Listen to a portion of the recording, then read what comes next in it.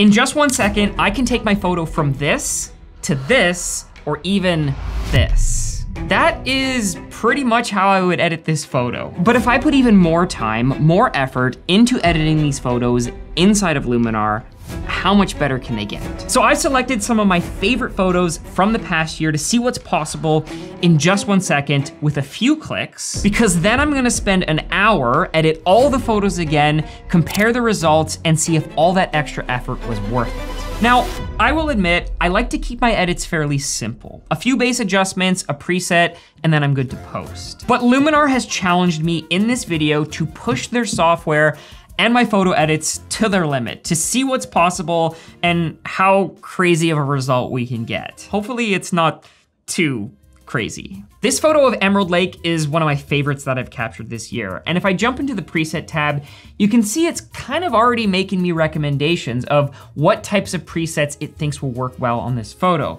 I'm actually gonna jump down to the easy landscape set because there is one in here called long exposure that I think is exactly how I would edit this photo. But if you find it a little bit too much, you can, with a few extra clicks, kind of roll that back to a point where you feel like it looks good. Luminar also has a bunch of intelligent tools, like their Smart Photo Enhance. So with one slider, I can basically drag up the accent, and you can see if I turn it on and off, it's effectively raising the shadows, bringing down the highlights, bringing everything into a tonal range that is pretty much the types of adjustments that I'd be making anyways. So this is one of my favorite photos I've captured this year. Not just because it's a cool Corvette, but the composition, the lighting, the slow shutter. Now, Luminar again has recommended some presets that it will think work. So I'm gonna go into these big city lights and just see what we've got. So that is probably too much purple for me. I appreciate the thought, but the one I'm interested in is this frosty setting, because this is how I would edit this photo, aside from one extra adjustment. Luminar has an entire suite of masking tools, but if you're feeling a little bit lazy like me and you just want it to figure itself out on its own, there is this light depth setting that if you turn it on, it does a depth map analysis. So if I raise the amount, you can see that what it does is effectively provide like a beam of light through a specific portion of this image. And if I drag the icon, I can actually move that beam of light to pretend like maybe the sun was shining through to the other side of the car and you didn't have to do any of this masking on your own. Luminar figured it out for you. Luminar has made photo editing so accessible that it almost takes no time to learn this software. Like I'm literally using it right now for the second time and it feels like everything just works naturally. Like I can go through these presets, find one I like, adjust the slider, and like this photo of this bird is pretty much exactly how I would edit it. It's not perfect, that's what later in the video is for, but it does look really good. But if you know wildlife photography, you know there is one tweak, one trick that you're gonna wanna add to this photo. Now, if you are someone who edits wildlife, you know that sometimes your shutter's cranked, your ISO's cranked, and you've got a little bit of noise in your image. So I'm gonna try this noiseless AI setting, and it's actually recommending this middle option. So I'm gonna click it. It's gonna take a few seconds to do its analysis, but immediately this looks pretty good. There's before, there's after, but if I wanna tweak it, of course, I can drop the denoise. I'll just keep it at 100 for now. If I wanna bring back some of that feather detail, some of that edge sharpness, you've got all your controls right there. Now, some photo editing software makes you pay a monthly subscription or pay extra for AI credits. But with Luminar, everything is included in a one-time price. And right now is the best time to get it because it's actually on sale. So if you're interested, you can check it out in the link in my description. But what I wanna show you is their Gen Erase tool, because if you've ever been to a popular photo spot, you know that you get tourists.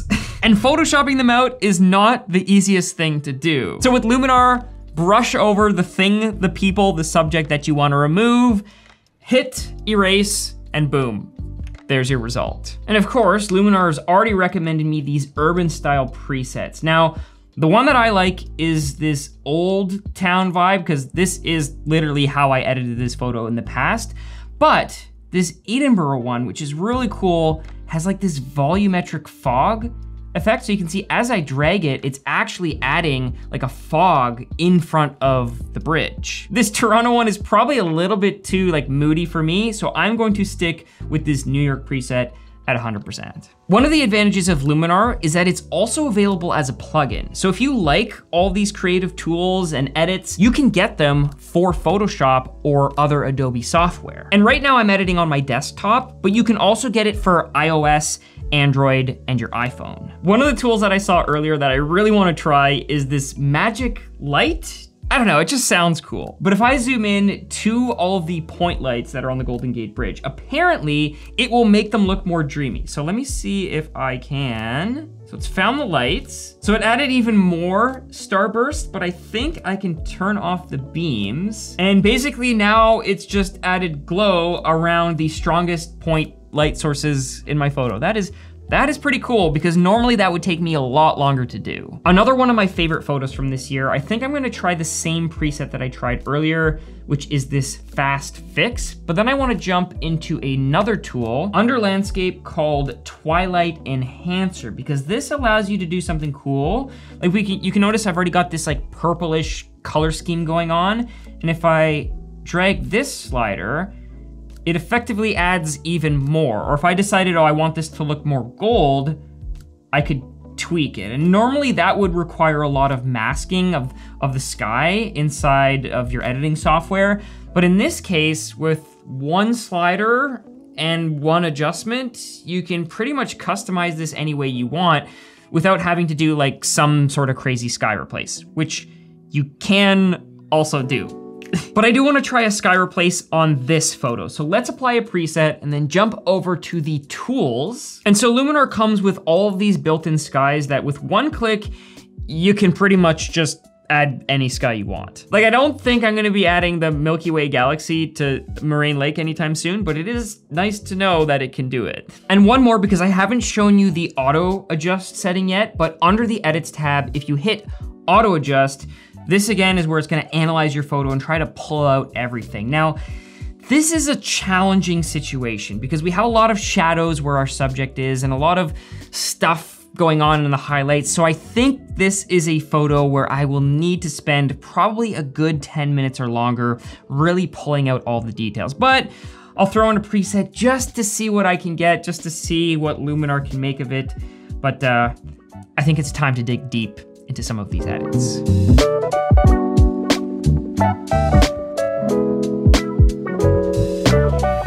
After a full day of editing, yes, a full day of editing these photos, let's take a look at how some of these longer photo edits compare. Starting with this raw photo of the Golden Gate Bridge, here's our one-click edit, and here is our full 1 hour edit, which really goes to show just how much you can do inside of Luminar without having to go to another software to replace your sky or do all of your relighting or do all of your dodging and burning. Now we're gonna break down some of those individual techniques that I used, but one of the first things I did was create 7 of my own custom presets, exclusive to Luminar, that are available right now inside of their marketplace. So I actually decided to add 10 presets, which is good news if you're thinking about picking these up. There were just too many good ones to not include. Also, if you're watching this in the first week of this video going live, the presets might not be available just quite yet. So make sure to check back, or I'll add a link down below where you can put your information in and I'll keep you notified. The idea is that they offer you a starting point or a point of inspiration. If you're not sure what might be possible with your RAW files or your JPEGs, you can throw on one of these presets, adjust the sliders, and you have at least some starting points. You're not just starting from zero, like some of those examples I showed you earlier where it's kind of like a one click and you're 90% of the way there. That is the idea with these presets. And I don't know how long they're gonna be up for, so check them out inside the Luminar Marketplace or using my link down in the description below. This photo of Monument Valley I didn't show earlier because I actually wanted to demo the HDR merge tool, which exposure stacks so that you can create a higher dynamic range image. I thought about doing a sky replace, but ultimately ended up keeping it the way it was. But the one thing I did add was another develop tool to manually brighten the road. But if we go back to the photo of the bird, here is our raw, here is our one-click edit, and then what I wanted to do was erase some of these distractions in the background because they kind of take away from the bird. But the secret to any wildlife edit is, of course, that extra bit of dodging and burning that you might want to do. So I threw on a dodge and burn to give the body of the bird a little bit more dimensionality, but also to brighten up the pupil. So you can see I'm brushing in a little bit of a reflection and then doing a subtract to make sure that eye stands out. And this is one of the best ways to bring more life to any of your wildlife shots. For the photo of the Corvette, I restarted it from scratch using one of my presets to really make sure the colors and everything were sitting where I needed them to. But this light depth tool has to be one of my favorites. It's basically a one click and it auto masks and analyzes the depth for you. Now, one of the things you can do is inside any of the tools within Luminar, you can go into the masking tab and basically brush in or out certain portions of that tool. So in my case, I felt like the one side of the car was a little bit too bright. So by brushing that portion of the car away, it made it feel a little bit more natural to this scene. So here's the raw, here is the 1 second edit and the final edit.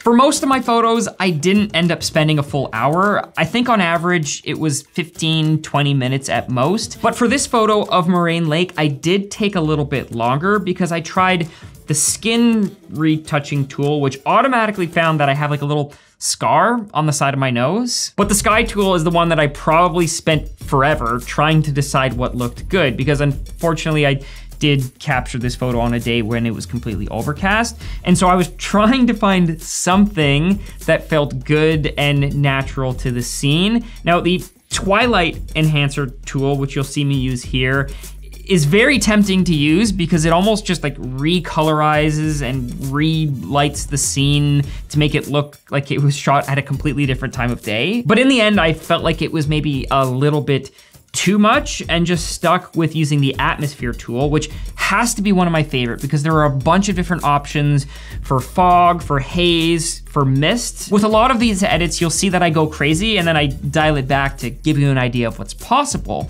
There is also a mood tool which allows you to apply LUTs. So if you have any of my LUTs, you can actually load them into the software and then set the intensity if you're looking to effectively just like color grade your photo. This photo of New York City was one that I probably spent about 20 minutes doing. The atmosphere tool, again, was one that I experimented with. And in this case, I found that the haze setting looked really good just to add a little bit of depth and separation between the foreground and the subject. It is also important to keep track of the order that you apply your tools in. So ideally you wanna make all of your like highlight and shadow adjustments first, and then go in to do something like the sky replace, which I'm adding just a little bit at the top here because the sky, not that it's boring, it is very colorful, but adding just a little bit can be very tasteful. But then you'll see here that I'm adding a film grain effect. Now, this is something that you'd wanna add last because it kind of covers everything all together. But in my case, I found that it was a little bit too strong, and so this is where I went into the masking and actually applied a luminance mask, which means it's only gonna look at all of the white and the highlight tone. So it's kind of like this added bonus effect of having a little bit of grain in a tasteful way without destroying all of the detail in all of your shadows. Luminar has so many different tools that spending 1 hour on a single photo edit isn't unrealistic, but it's also not required. Most of the time, you can get 90% of the way there with just a single click.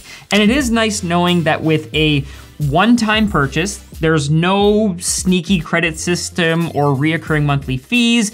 You have everything that you need to do your basic edits. And then as you decide to level up your skills and do more complex edits, all the tools, everything you need is right there. So if you're curious to find out more or try Luminar Neo for yourself, everything you need to know is linked right at the top of the description. And until the next one, grab your camera, get out, and go shoot photos. I don't know what's going on here. This is like the love preset. It just replaced the cloud. This is crazy. That was like one click.